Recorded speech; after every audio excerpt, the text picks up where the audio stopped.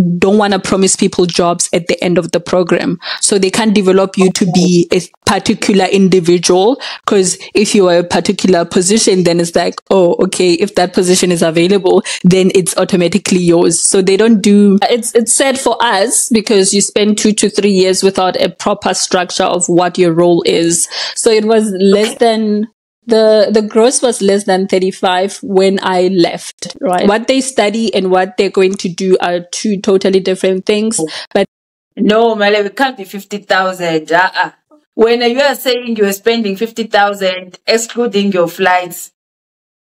Hi guys, welcome to the village. My name is Bonnie. I create content around careers, education with a dose of reality check. Today, I have lovely young lady, Malebo Nkosi, who is currently teaching English in a university in China. I want her to give us the tea about mechanical engineering and her experience in the graduate program and how she then moved to do other things and not be in engineering, and what are the reasons. We want to know what were the reasons for her to leave engineering. Not that she left it, because she can always go back, but at the moment she is teaching English in a university in China. Let's welcome Malebo. Hi Malebo, how are you? Hi, I'm great, and yourself? We are good. Please say hello to the village. Hi, how are you guys doing? And I hope everybody is, doing great. Okay. Malebo, tell us, why did you leave mechanical engineering? Or should we say, I don't think you left. Maybe you took a break. Maybe that's how we should phrase the question. Why did you take a break? Can you take us through that? So in terms of engineering, as you mentioned, I haven't left engineering. That's the first part. I'd say I definitely took a break, mostly from corporate than the engineering field. Because for me, I feel like as an engineer, you don't take a break from engineering. Was mechanical engineering your first choice? Like, when did you know that? Yes. This is what I want to do. It was your first choice. When did you know? Grade 6. So I learned about mechanical engineering in the automotive industry, actually, or like vehicle engineering around grade 6. I learned about it from a show called Hip to Be Square. So they used to cover quite a number of tech related, concepts, and they went to a factory where they manufacture vehicles, and they were actually showing different robots that were within the factory and how they manufacture cars.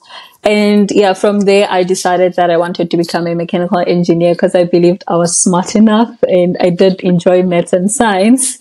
So okay. I then went to a technical high school. From a technical high school, I went to University of Pretoria. Which school did you go to? Bokoni Technical Secondary School. It's based in Atteridgeville, just before you exit Atteridgeville or when you enter Atteridgeville. So how long did your degree take? Yes. Your undergrad?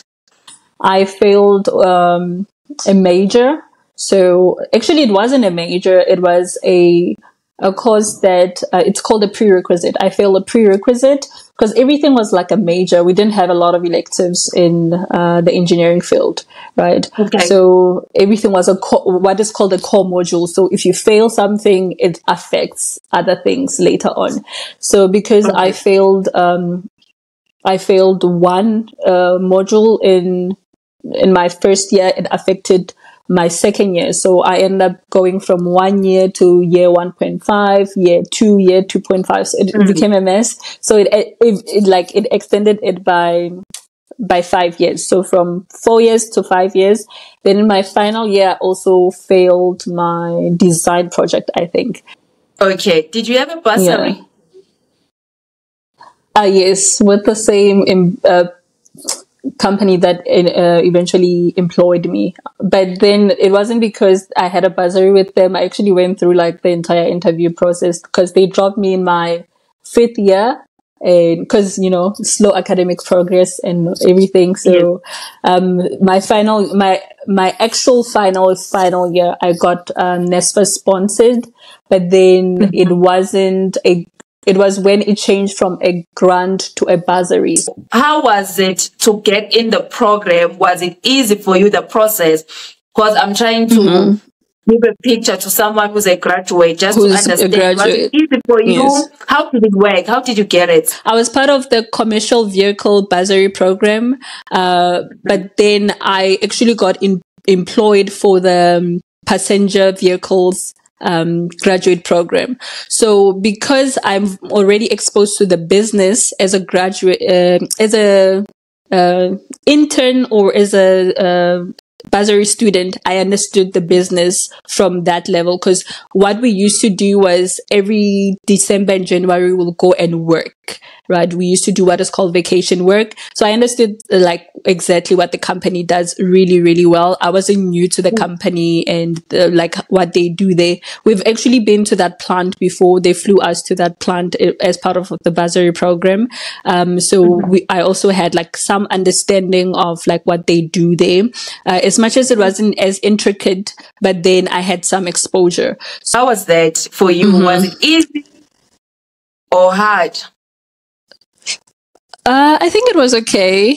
There were times where I didn't feel as challenged, and also I didn't feel like it was properly structured. So we didn't get a lot of skill transfers from the people that were around there. So like you had to figure your way out around like different things. So it could have been like, better organized in terms of skill transfer, but in general I got to learn a lot about the automotive industry. I would say I understand the automotive industry holistically, because in the role that I was in, I got to interact with a lot of departments within the production environment, and even the internal and external customers, but mostly internal customers and so forth. So I got to understand the automotive because I'm a big picture thinker. So I'd like to understand the different parts of like the business. As much as I'm not a manager or anything, it just makes me think a bit better around certain things. Then I can explain like, oh, maybe this is why this is happening. This is why we need to do that, and all of those things. So that's what I got from it. I got exposure to like the entire business in some sense. So due to the position that I was assisting in.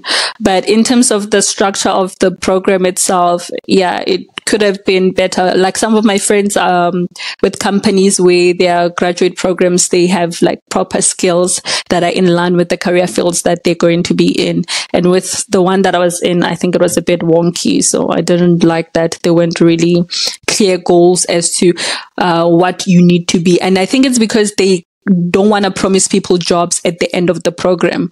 Do you mind sharing with us how much you're earning? You are not there. You can share now. Okay.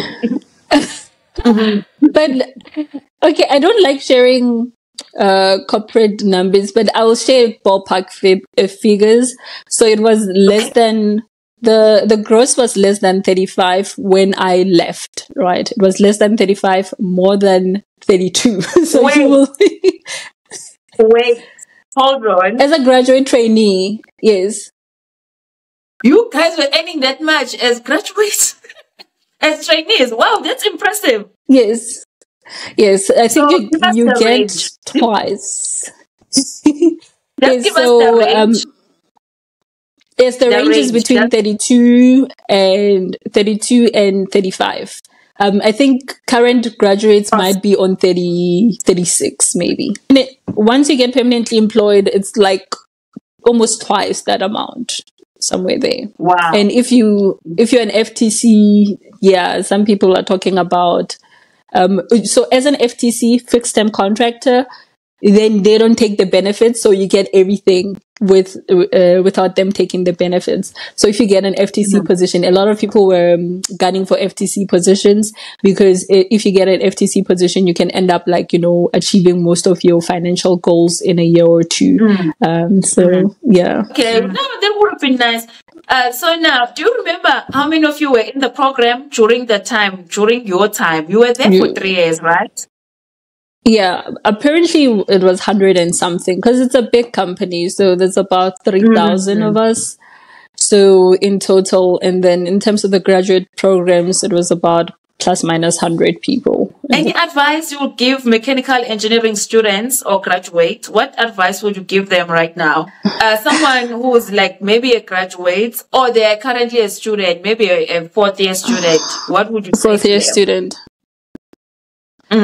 So I would have to understand their situation. Are they struggling or they're not struggling? So yeah, but what do you mean?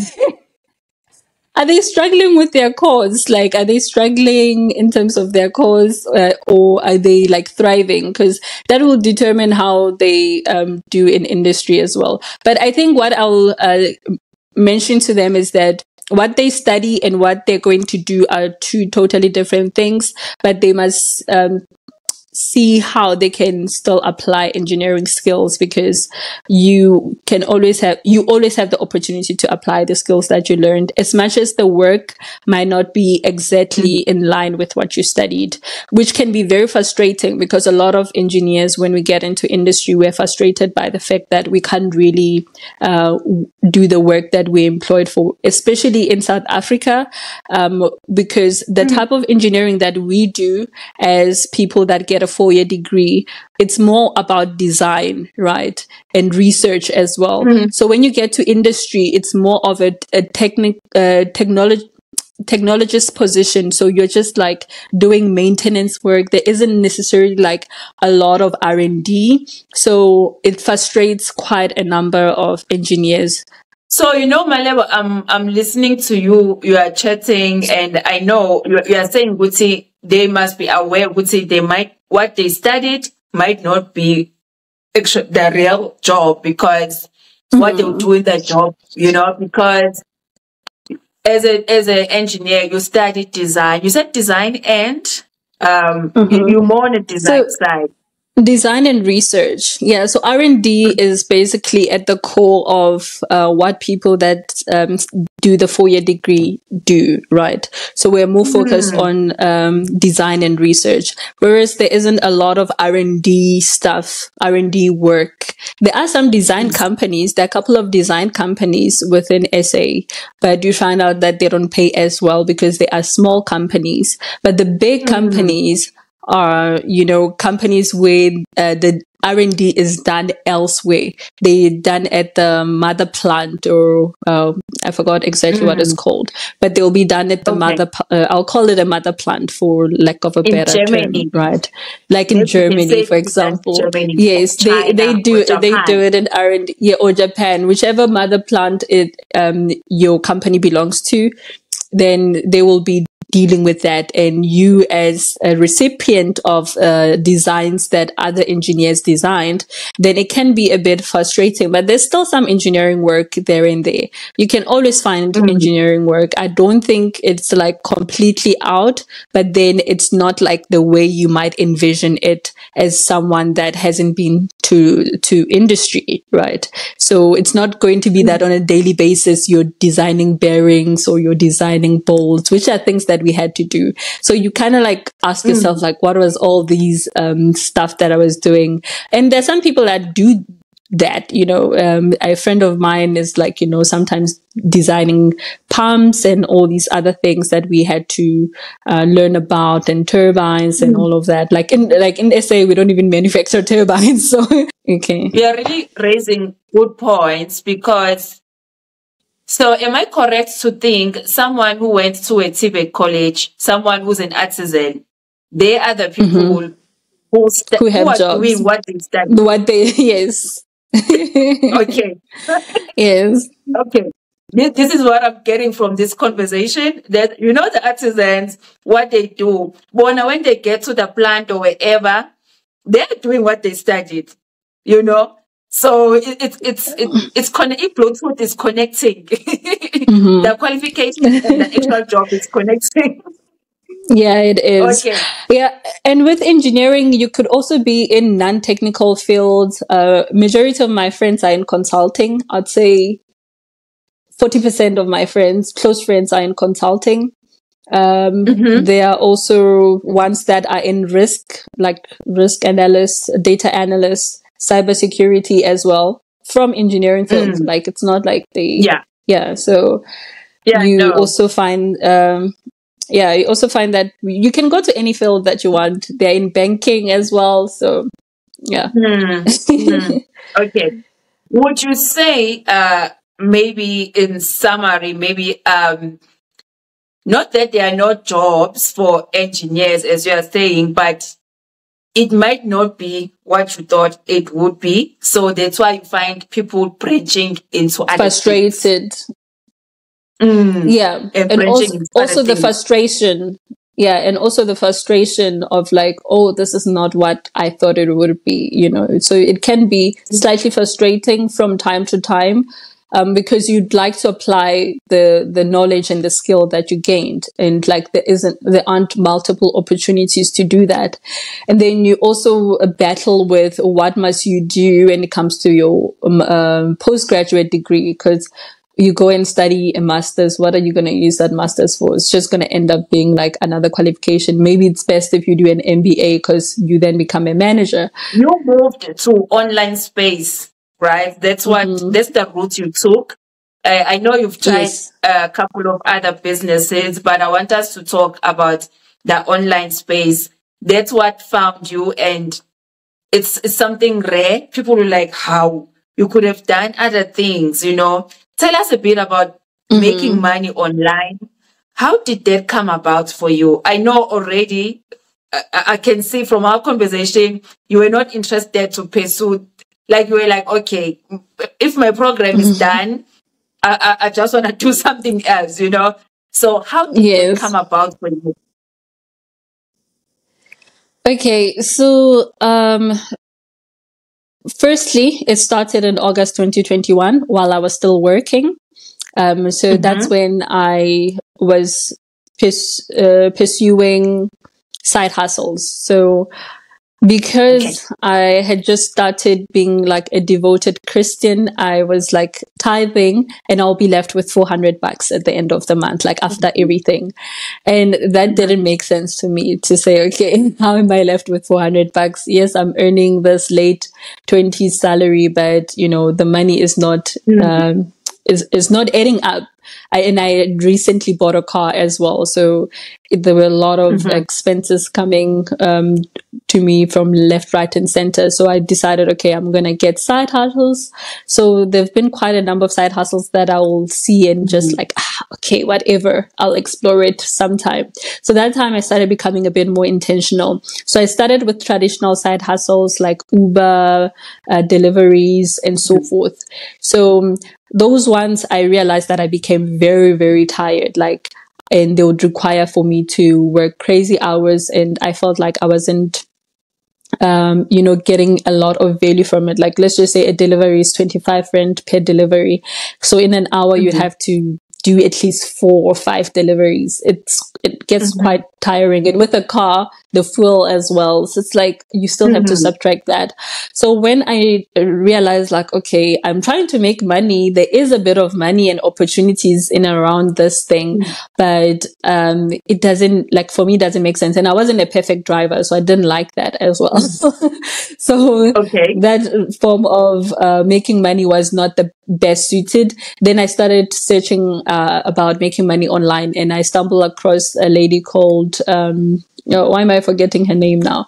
But yeah, Queen Magomani. I stumbled across, and then I realized like, oh, she's actually talking about making money online in South Africa, because I'll find a lot of channels that talk about making money online elsewhere, and you try that thing and it doesn't work or it's not available. So then I noticed also that the market is quite, like, it's not well catered for. I'm like, okay, there are a lot of people that obviously want to make money and they want to make money online, but there's literally one creator in South Africa that's sharing all this information. And she still is very reputable. Majority of the time when she's sharing something, it's a legit platform. She does the research. Sometimes those things are difficult to implement, but I noticed that surveys were easy to implement. Then, because I like sharing information, so from the time I started working, I was sharing information about finances, right? So how do we save? How do we invest? How do we do this and that? So it was like a natural thing for me to start sharing about how do we then go into side hustles. Then my account blew up on TikTok. And that's when I discovered affiliate marketing. And that's when I would make like upwards of 5,000 US dollars from affiliate marketing. Then I'm like, yeah, there's money here, most. Okay.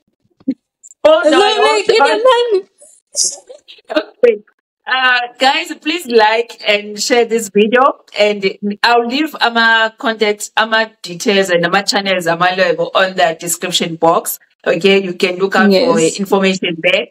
But you can also just leave my questions for her on this platform, please. I will answer we need those this for the questions. algorithm. Yes, we're gonna come back and answer your questions. So then you are making money on average. I know you've done quite a lot of, you've dealt with quite a lot of platforms online, but which ones stood out for you, and how much were you making from those? Before we get to teaching, let's just talk about that side. Teaching something else. Yeah. All right. All right. So I want to be clear with my journey, because I don't like, hyping things up. So because there was affiliate marketing, I tend to make a lot more money than the typical person that will make money online due to affiliate marketing. So I want to preface it by that. Right. So if I'm doing active work like anyone would do, the platforms that did really well used to be what is called mission platforms, because those ones will pay you anything between 65 and maybe up to 800 rand per job. So those were the ones that I really, really liked. Even while I was still working on weekends, I'll go and do missions. And since East London was a small town, you'd find out that I'm one of the few people that are there. So I could do as many jobs as I wanted, and you get like compensated per job, right? So, and you get compensated well-ish. As compared to surveys. Surveys are a drag, but then they also help from time to time, right? They are legit platforms where you can make money through surveys as well. And with surveys, if you're not doing them as hard enough, maybe you'll make 200, 300. With missions, if there are missions around, you can make maybe 500 to 1,500, right? Depends on whether or not there are a lot of missions, and if there are a lot of workers as well. So if there are a lot of people that grab those missions, then you might not be able to get as much money. But if you are the only person that's grabbing those jobs, then in a weekend, you could even make 2K. There are people who are in smaller towns that can make like 2K. There's a lady that made 30,000. She was making 10K each month from just missions, right? I remember she said she was unemployed, and because I shared these opportunities and she learned about it, she was able to make at least 10K each month for about 3 months. So yeah, missions were really, really great before I hopped on to teaching English online. So teaching English online is a bit more stable than missions. As mentioned, missions come far and few in between. So yes, you'll grab a job, and then 8 months later, that's when the platform posts a new job. Or some platforms, they do have frequent jobs, but they might not be in your city.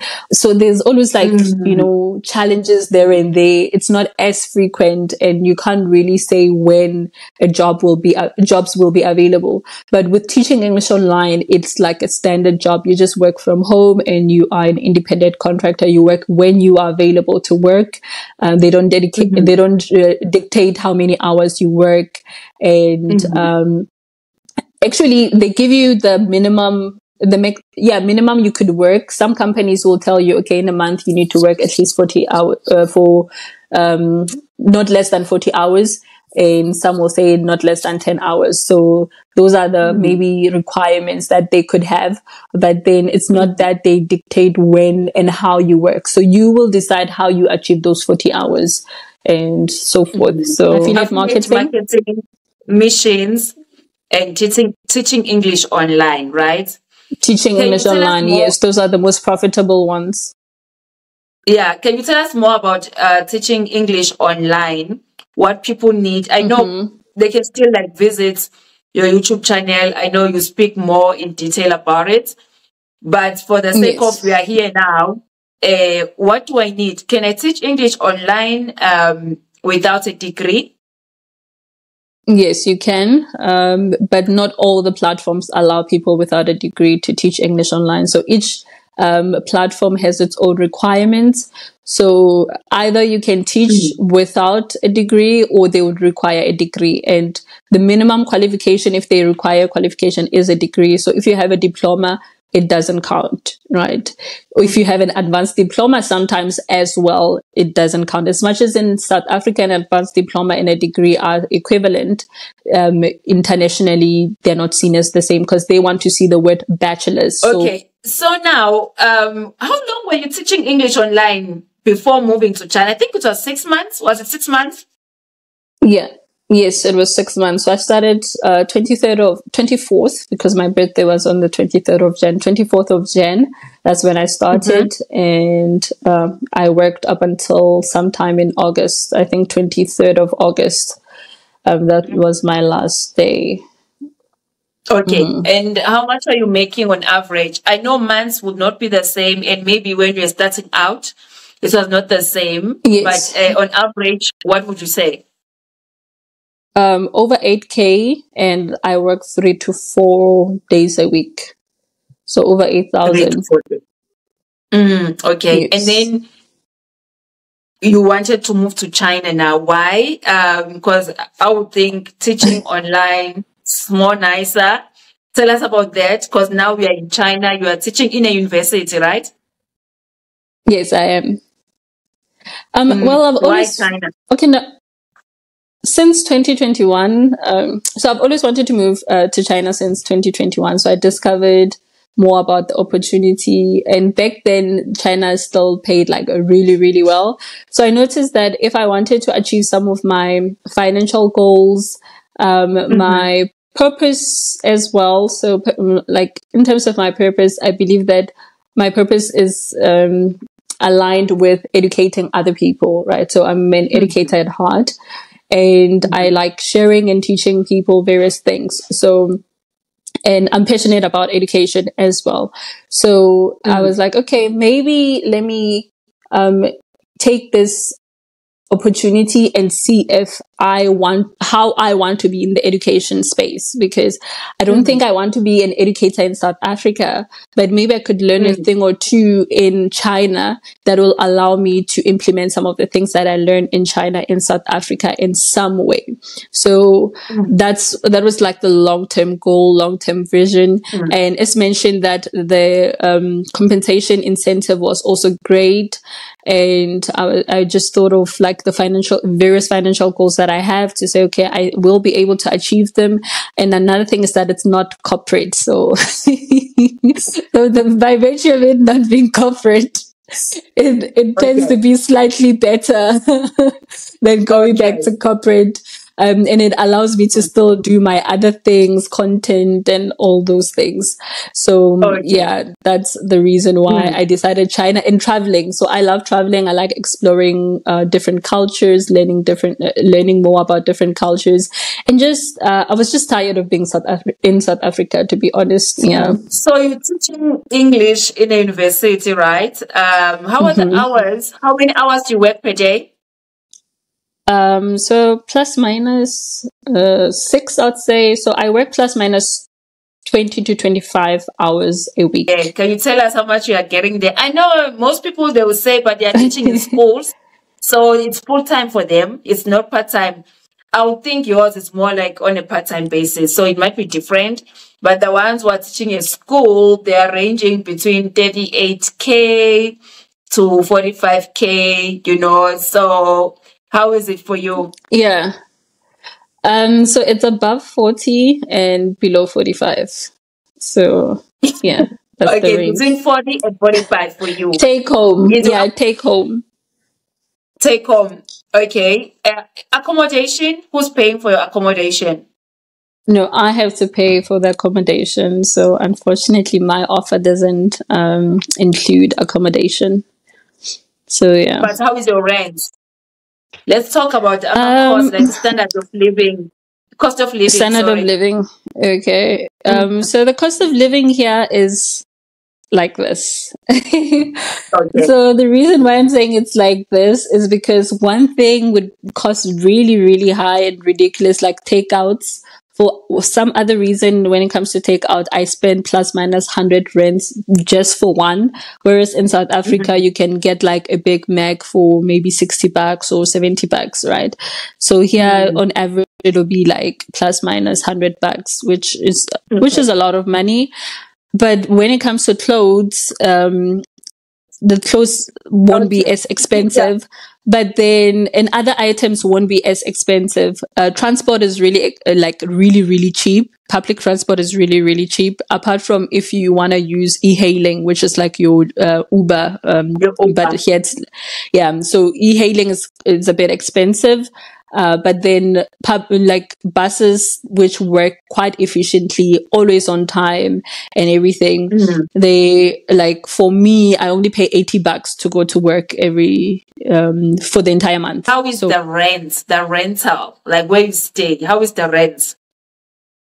Oh, the rental is, oh, okay. The accommodation is, for me, I would say that I'm paying on the lower end of how much apartments usually cost in Shanghai. So I'm paying 7,000 rands for fully furnished apartment. So that is kind of like cheap for the rental amount that you usually pay in Shanghai. Because Shanghai, on average, you pay 4,000 RMBs, which is 10,000. So that's like the average. So it's definitely below average. But obviously for a lot of South Africans, it's like kind of on the expensive side. Can we talk about the cost of moving? You know, I might be watching this video, but I'm unemployed. There is no money at home, but maybe my mother is thinking, or my parents are thinking, maybe we can get a loan or whatever. What are the costs and how can they prepare themselves mentally? Okay. All right. In terms of the costs vary from person to person, right? The reason why it varies from person to person, it depends which city you're going to. It depends on the rental amount that you're going to be paying. It also depends on the on the airline that you take when it comes to flights, because when in China, it's common for foreigners to pay a deposit, 1 month rent and agent fee. So all those amounts, you pay them upfront, right? Before you move in. So that can be anything between 30,000 to 45,000, depending on the rental amount, obviously. Then you'd have to save that amount by yourself, or you can get an advance from your school. So some people ask their schools to help out, but you need to make sure you agree with your school from the get-go. You don't want to come this side without having the amount ready, and then the school is like, but you're the one that's paying for that amount. So they're not going to give you that amount when you get here. Even though accommodation is part of your agreement, house allowance is part of the agreement, you're the one that initially pays that, and you'll get it back from the school, right? So you can ask for an advance, as mentioned. So they can definitely maybe give you 25,000. I haven't heard of people getting more than 25,000. So, for example, in my program, they did give us an advance of 25,000. So I had saved 50,000 before moving this side. So, and a majority of that amount was spent throughout that first month. So it's the advance I received, which I've paid back everything because I don't like debts. So I've paid back that amount, and also the flights. So what helped me with the flight? I didn't even use my 50,000 to buy the flights. So I used a credit card that I had. But still, that 50,000, I can't really say I saw a lot of it remaining in the bank in the first month. I just saw so many things going. I don't know. I should actually track my finances. Okay, so I had to buy things in South Africa as well. So like my traveling bag, I bought a traveling bag, which was 2K. I bought, what are they called? Cosmetics. That was like, plus minus 5,000, not just toiletries, cosmetics, everything, plus minus 5,000. Other little things that I had to purchase, like you need to buy spices because they don't use the same spices as we do. They have maybe black pepper and salt, but that's as far as you'll get. You know, everything else that you want spice wise, you need to bring it for yourself, aromat and all those things. So I had to buy like little things while I was in South Africa. So 10 to 15K went to the little things that I had to purchase while in South Africa, not even here.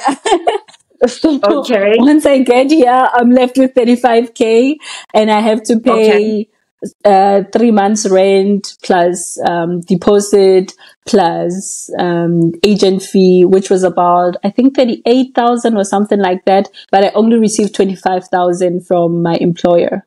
So that's again, the rent is 7,000. So if we have to pay for 3 months, that's 7 times 3. Okay, that's fine.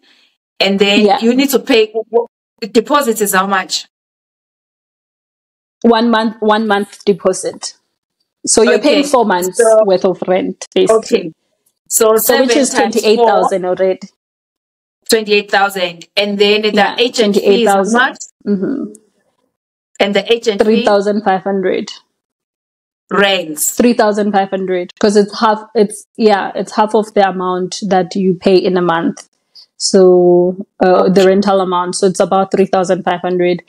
So then you actually like this is an underestimate because I use 2.5, but the current exchange rate is 2.6. So it's just slightly above that, like 7.3, 7.4. It becomes about 32,000. Like it was about 32,000 that I had to pay in the first month. So then, as I mentioned, the school gave me 25,000. So then I could pay that amount. And then what else? So they reimburse us the flights. So in the first month, you get flight reimbursement, but then it's not how much you paid for the flight. They just give you 25,000 for the flights, even if you paid 15,000, because I paid 15,000. Like I decided to sign a 6 months lease, although my contract is a year long. The reason behind that, I wasn't sure I wanted to stay here for the entire period. So in the case I find something better, then I'm not like, I have commitment issues. Okay. From what I'm gathering here, it looks like you need 100,000 to move. Not really. How much? I think 50,000, around 50,000 should be fine. 50 to 60,000. No, Malebo, it can't be 50,000. When you are saying you are spending 50,000, excluding your flights. Okay, maybe 70. Let's say 70. Yeah, 70 is, the thing is that it's about how mentally prepared are you to deal with the harsh reality of the fact that you might have to compromise on certain things. In the first month, a lot of people probably go on diets that they didn't intentionally have to go on, because it's like, you realize like life is going to be quite expensive if I have certain things. So you like I'm going to share my little things that I had to do for the first week. Was it the first week?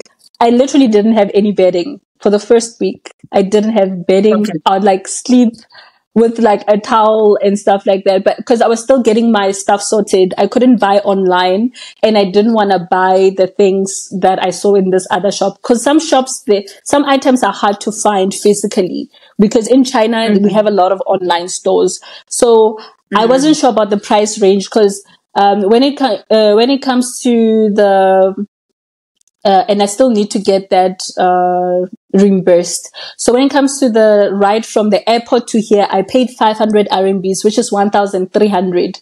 So I paid 1,300 for one ride, which is an hour long. And even in South Africa, you can't pay that. So obviously, since I'm not a local, sometimes I can see price tags, but they can also overcharge me on certain things, because I just don't know how things are priced. But online, I can see, okay, there's this amount, there's that amount. So this is the common amount. So that's why I wanted to wait a bit longer. Not that I didn't have money to purchase stuff or there weren't stuff, but I decided that, okay, since there's an aircon, I'm going to, wait a bit up until I can get like to the online part of the stores till I buy my bedding. So those are some of the sacrifices and adjustments that you're going to have to make. So you have to mentally prepare yourself that it's not going to be a home from day one. You're going to be in this foreign land, experiencing quite a lot of different things and a lot of challenges. Some you decide to have those, because I could have just bought bedding, and I decided like, let me do it this way. I think 70,000. Guys, Mina, that's what I'm telling you. 70,000 is what you need, and then until you get paid. Malebo, it was great having you around. Thank you. Last words, please. Last words. I know we have to go now. Last words, guys. Mina, I'm saying 50 to 70. Malebo is saying something else, but we are sticking to 50 to 70,000 for you to prepare to go to China. Yeah. Okay. No. I'd say involve God in all of it, and everything will run as smoothly as possible. There are things that I can't share on camera, but there's one incident that maybe I can share off camera with you, which for me played quite a huge role in this whole thing. Because people's generosity and humanity, like, it comes through during this period, because there are a lot of things, not just financially, like adjusting to a different environment is quite challenging. Language barrier is a reality, becomes a new form of reality. I remember going to a KFC and not being able to buy, like that was my first day. That was my first harsh reality. Like, oh, you're in a different environment. You're in an environment where you can speak the local language, and they, even when they're trying to help you, they can't help you because there's just a lot of difficulties in communicating, but right now, today I told this other guy who wanted to go in front of him, like, as much as I was just signal, I was like, the back, you're going to the back, I'm in the queue, so it was like, you get a bit comfortable and confident in your space, but initially it's like, quite challenging, but it's worth it if you want it. It's worth it if you want it. I want to also, if you want it, because it comes with, the challenges are part and parcel of it, because you can't just want the other, reap the benefits of whatever else it has to offer and not understand the challenges. You have to understand the challenges as well and know that they are part and parcel of the journey. You can talk forever. Yes, thank you very much for having me. Okay, guys, we've come to the end of this video. Please like and share with someone that might need it. And let me know what other professionals you would like me to host in this village. Otherwise, I'll see you on the next one. Bye-bye.